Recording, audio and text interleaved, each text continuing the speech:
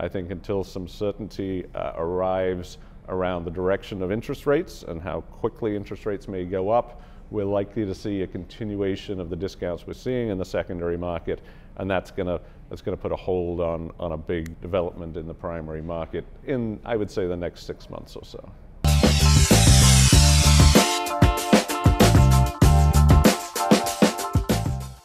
In terms of current trends in the closed-end fund market, and particularly in the primary market, things have been, I'd say, pretty quiet. Certainly year to date, I believe there's been one offering, and certainly the latter part of 2014, there was very little in the way of new issuance.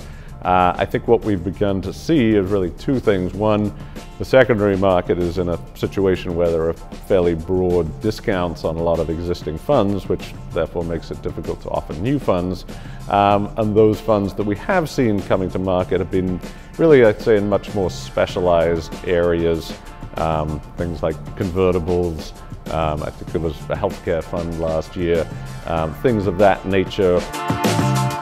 What investors should look for in terms of trends is if they're attracted by a particular asset class, is there an existing fund available trading at a discount in the secondary market, which would be a better fit for them than something being offered in the primary market. It's certainly something we always consider as a fund sponsor.